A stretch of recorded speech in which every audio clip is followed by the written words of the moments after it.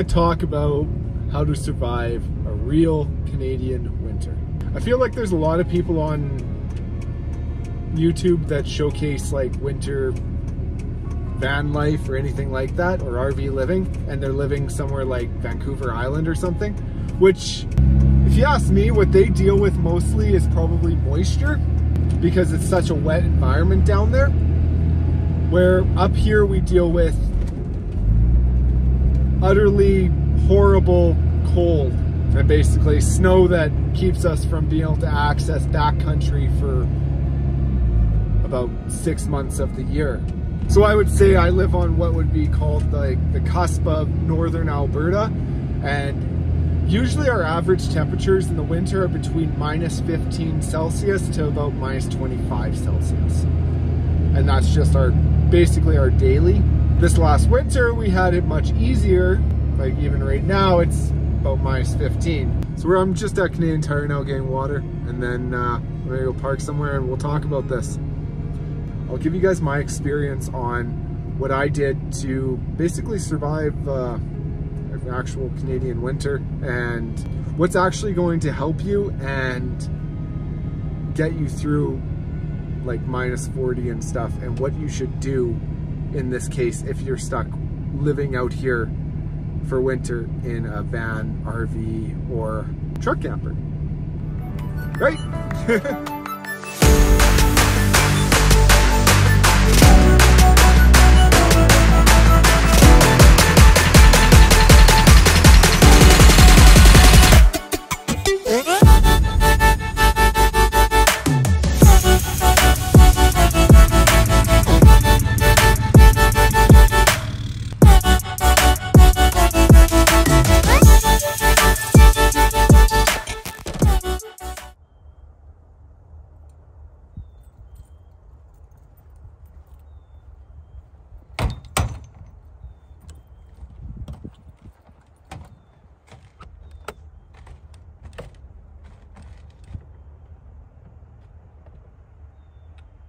So I think my first piece of advice for surviving a real Canadian winter, like -20 consistently and beyond that, is have a backup plan.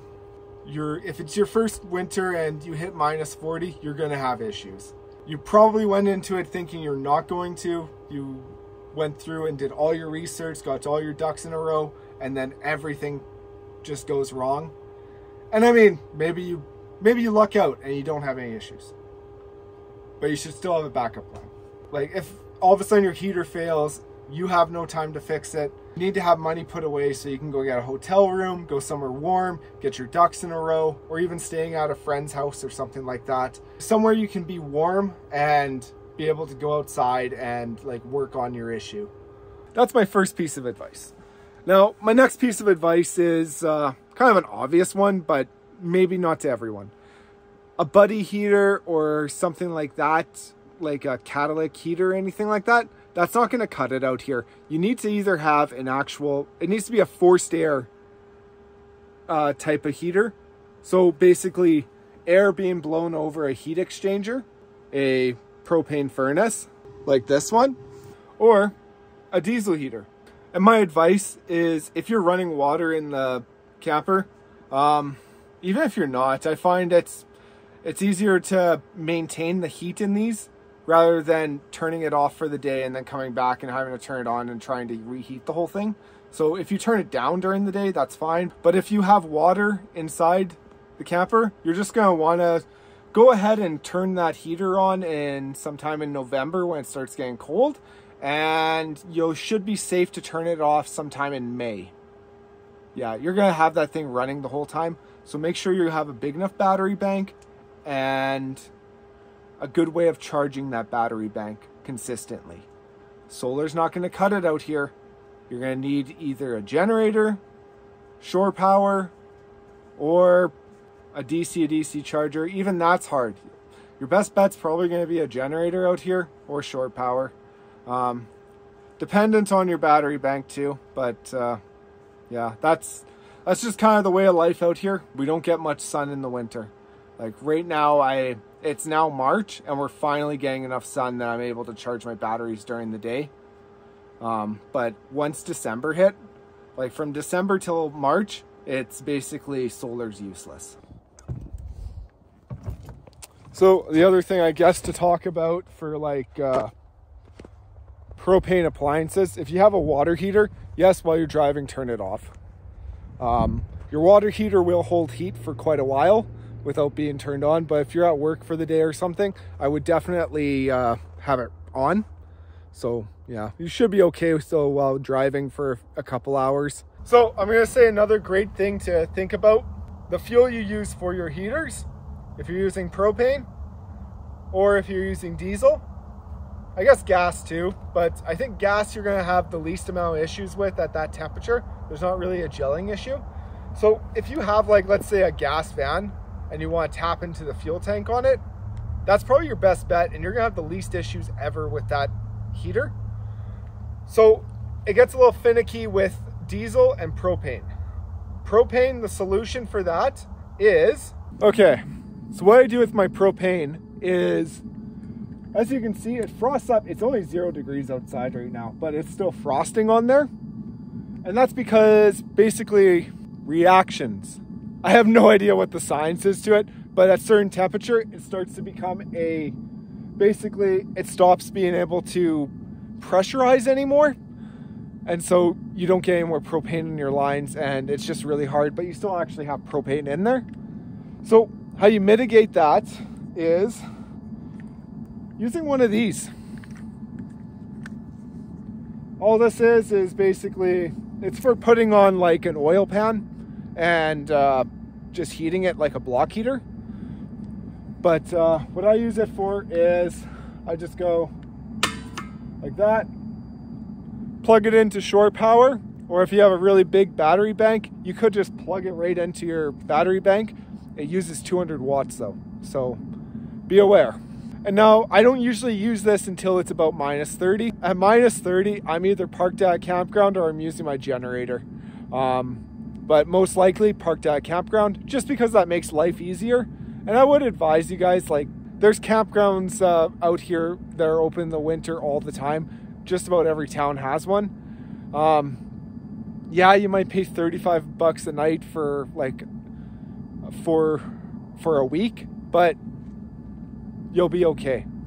And it'll save you a lot of hassle, and a lot of these problems won't happen if you're just plugged in.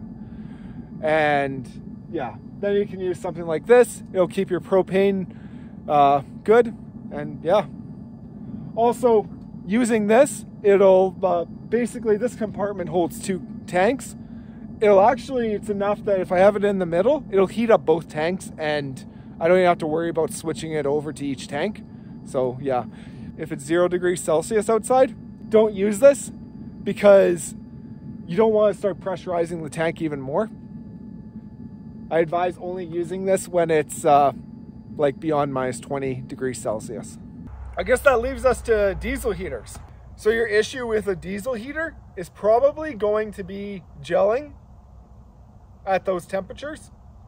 For the most part, our fuel, you don't have to worry about gelling until about beyond -40. Now with the little fuel lines on the diesel heaters, you might have to worry. So I would keep some additive with you, but our fuel up here in Canada, at least way out north here, they already have an additive in it when you buy it from the station. And that's why I all winter, I've never put a fuel additive in this truck for gelling. Our fuel here does not require you to have to do that. It's literally a waste of money buying the stuff if you're just throwing it into your truck because you think your fuel's gonna gel.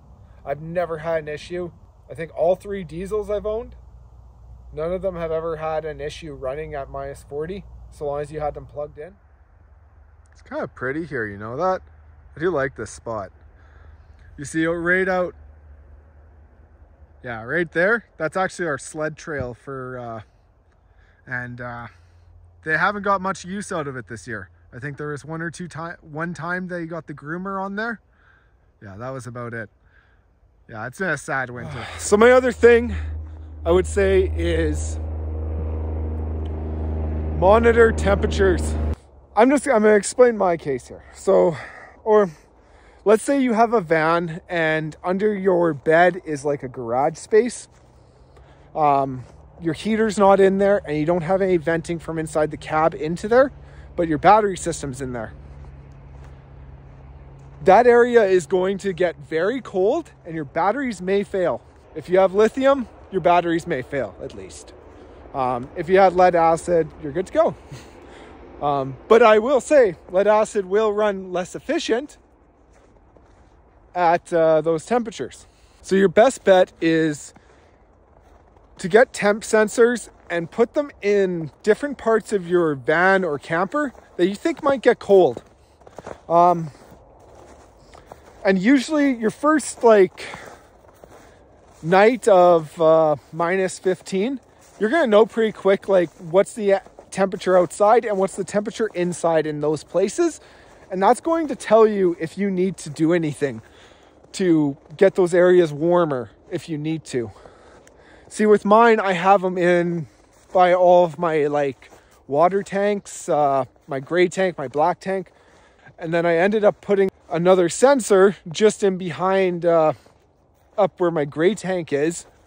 And that was probably the spot that would have been the hardest to actually heat because it's in the corner where, yeah, nothing's getting to it. And after I realized that, I soon found out that if I'm not moving around or anything, and I'm just parked in one spot,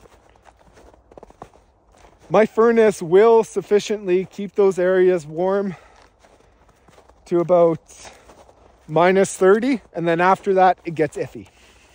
Once again, minus 30 Celsius. So once I realized that, whenever I started seeing that it was going to be about minus 20 outside, and there was potential to get beyond minus 30, I just said, okay, dump my tanks before it starts getting that cold, because you don't want to have to try to dump it at minus 20 because those valves where you dump your tanks from might actually freeze up. You dump your tanks beforehand, and then what you do is you make sure you can, well, I would just winterize. What I have in my water, beside my water tank, is there's a 3-way valve, and basically I flip it and then it goes to a suction hose. I then stick the suction hose into the RV antifreeze and then turn on the pump. It pumps from the RV antifreeze, and then I just go open all the taps in my camper, and that's how I winterize my truck camper. And I can do it all from inside when it's warm. The only thing I almost slipped. The only thing I have to do outside is dump the tanks, which you're going to want to do before it gets super cold. You don't want to do that in minus 20. Shoot, even minus 15 sucks.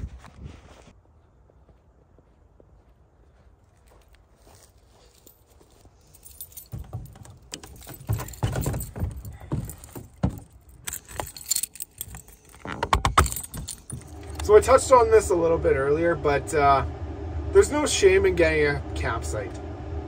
If it's going to be minus 30 degrees Celsius, there's no shame in just going and getting a campsite for the night and being able just to plug in. By all means, you can do this off-grid too. It's just a lot more steps to it.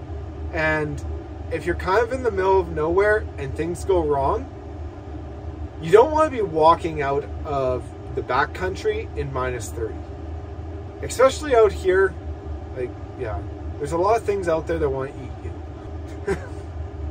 Now, if you're wondering, well, campgrounds aren't open in the winter. Surprisingly, quite a few are.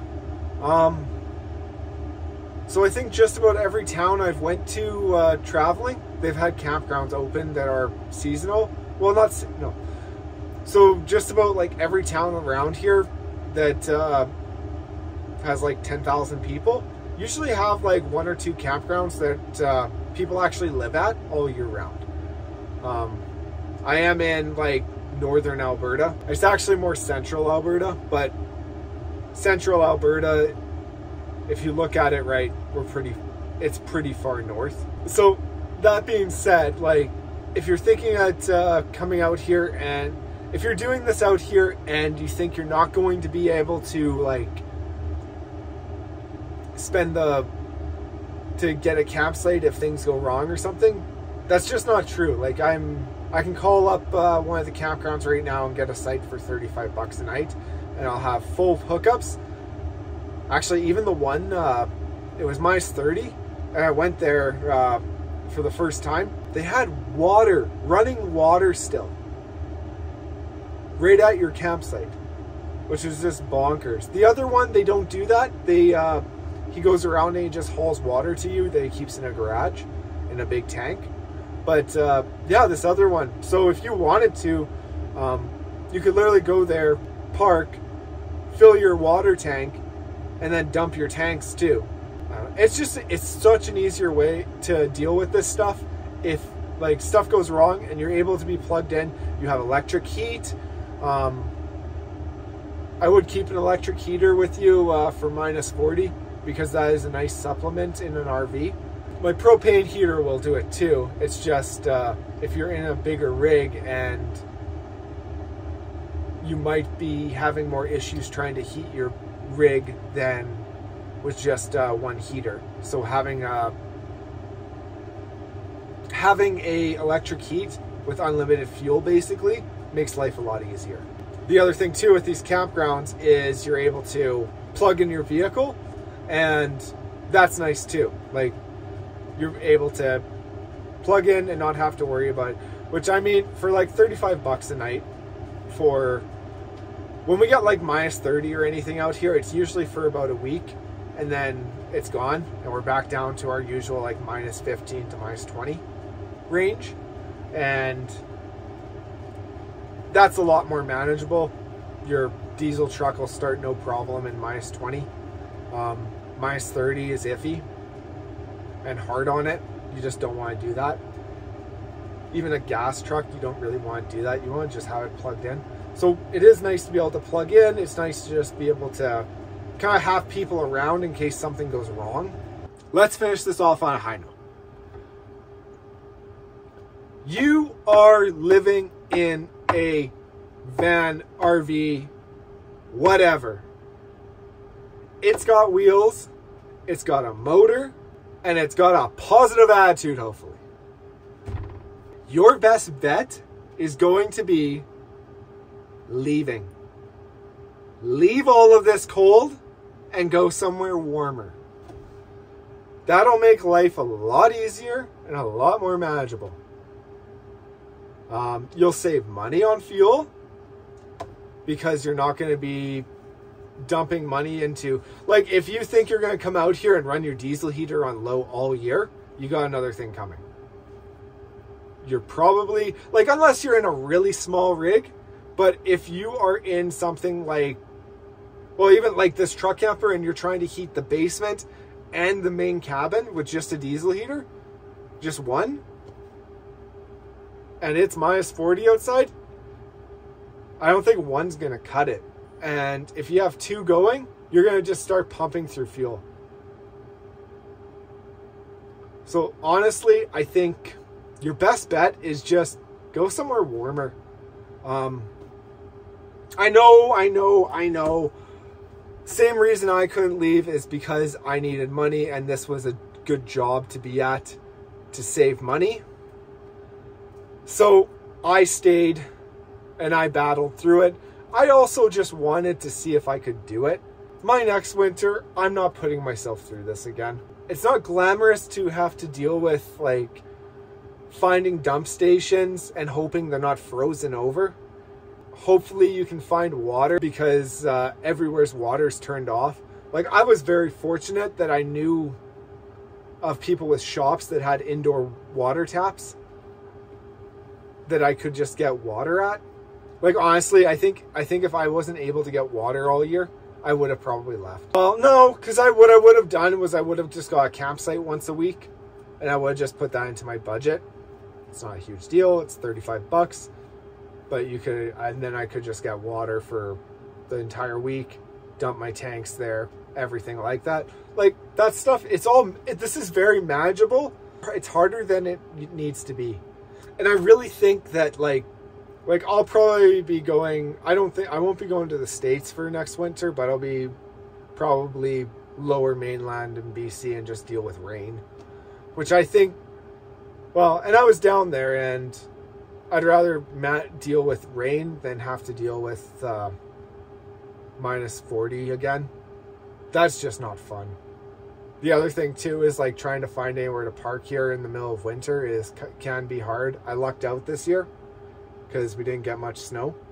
I understand if you have a reason that you have to stay here, that you can't just go and up and leave to somewhere warmer. I get that. I basically went through that for like the last few months here. So if you do have to stay here, I really hope all these tips I gave you and my experiences with this help you out and you're prepared for next year, because we could get a lot worse of a winter next year. Who knows? But yeah, I want to thank you all for hanging out with me today. And I'm glad I got to share some tips with you guys about surviving our Canadian winters. Be sure to like and subscribe, and I'll catch you on the next one.